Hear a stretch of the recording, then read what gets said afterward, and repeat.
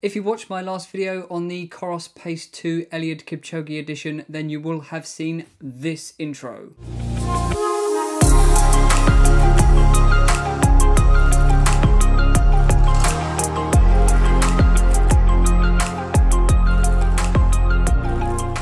If you haven't seen that video yet, I will leave it linked up here and down here.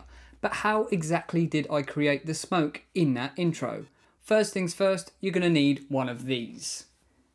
This is a fish tank or an aquarium, and if you hadn't guessed it by now, that entire intro was shot underwater. The size of fish tank or aquarium that you get is actually pretty important. It needs to be big enough to house the object you actually want to shoot, so in my case the Coros Pace 2, and it needs to be small enough that every time you want to reset, it doesn't take ages to refill. That's really important. It actually takes quite a long time to refill something, even if it's as small as this one. It also needs to be big enough so that the camera can get everything in frame without getting the edges of the tank in the shot. Next, you will need a syringe, or in my case, two. This is what's going to actually deliver your smoke into the water. Some milk, some food colouring, some fishing line, some tape, some lights, and a camera capable of shooting a high frame rate. This doesn't have to be a mirrorless camera, it could be a point and shoot, it could be your phone, whatever you've got, but it needs to be able to shoot in slow motion. You also need a black background, maybe some black paper, or like me, you've got a black wall you can shoot against. Something that's basically going to absorb all the light so that you don't see the reflection of the glass. I have my fish tank set on top of and in front of some black paper. I have my camera set close to the front of the tank. In this shot here, you can see it's actually on a slider, but in the end, I decided not to use that because there was too many moving parts.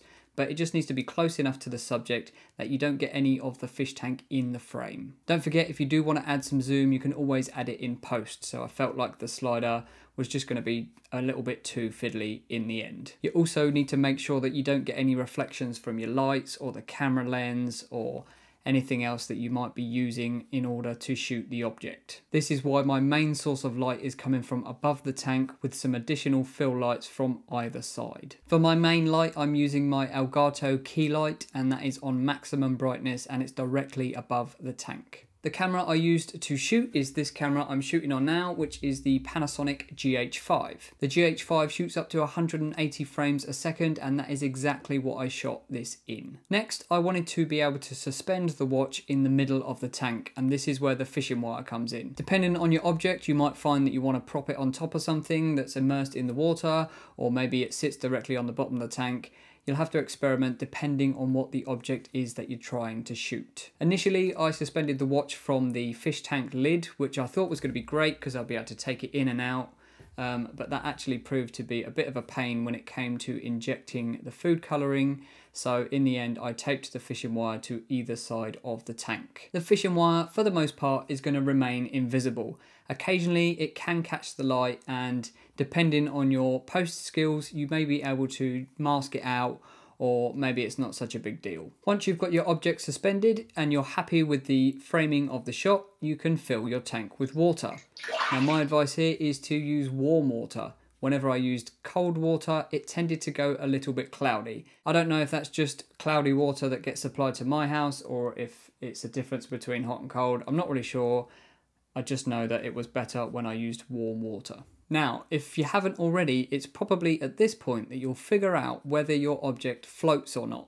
And if it does float, then you're probably going to have an issue. In my case, it didn't exactly float, but it was a little bit buoyant, so I did have to weight it down, and for that I just used some blue tack. I just attached it to the back of the watch so that you couldn't see it in the shot, and just enough so that it would sit right in the water. Now you're pretty much ready to shoot. You just need some smoke. To create the smoke, I tried a few different techniques. Now, if you've come across this video, you've probably seen there are multiple other versions of this video on YouTube, and everybody tells you to use a different substance. So my advice is do what I did and experiment which works best for you. Using a pint glass, I was able to see which one I was most happy with, and it also meant that I could reset really quickly. I just filmed these on my iPhone in slow motion to get the overall effect of what it would look like. I used 2 syringes that I had left over from some dog medication, but you can probably find these in your local pharmacy or, I don't know, online. Obviously you don't need a needle, and in fact it probably wouldn't be as good if you did have one, so just go for one with a reasonably wide hole that will allow enough of your liquid to come out. The first technique I tried was just the food colouring on its own. Now I actually thought that looked quite cool, but it wasn't exactly the effect that I was looking for. But I may experiment with that again in the future. The second is one that I'd actually seen on somebody else's video. I'll try and link it down in the description if I can find it, but they had used condensed milk. So I went and got some condensed milk and I tried it, but for me it just came out too thick. It didn't really spread and create that smoky look that I was after. Finally, I thought I'd go for a middle ground, which was milk. So a little bit thicker than just the food colouring, but not quite as thick as the condensed milk. And this worked perfectly. And it makes total sense.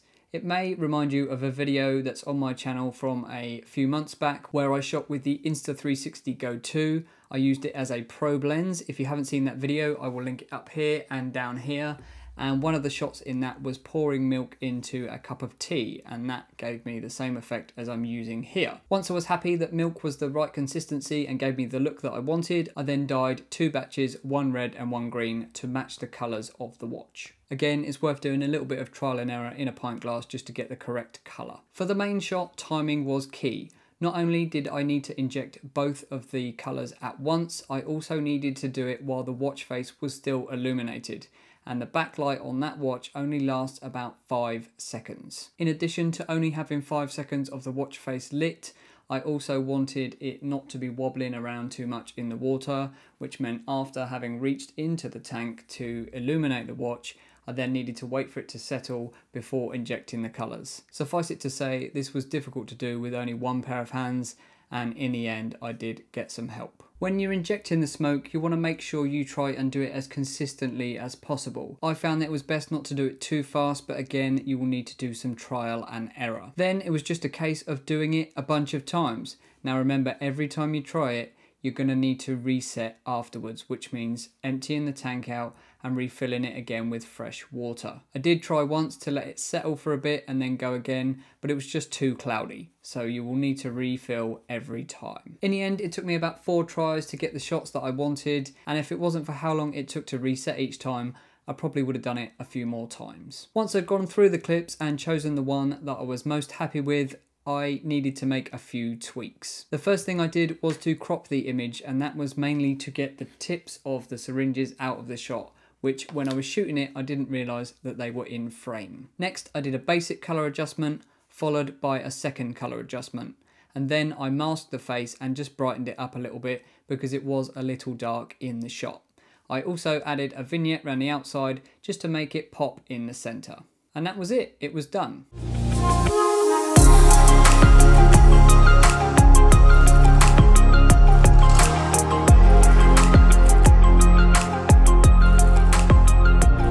That's the final result. Let me know what you think down in the comments. If you like this video, then give me a thumbs up. If you want more content from me, then hit that subscribe button, and why not hit the bell, because sometimes I get a little bit lazy and there are a few longer gaps between videos, but I'm trying to sort that out. Thank you for watching, and I'll catch you in the next one.